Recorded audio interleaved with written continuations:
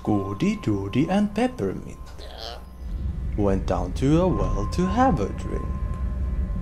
As the pals took turns sharing the drink, Scoody stared at the wall and started to think. A hole in the wall. What could it be for? As he stared more and more, he began to recall. There used to be a mystery to life. Now it almost felt like the hole was alive. Scoody felt something, like a tickle in his soul. So he mentioned his friends about the hole.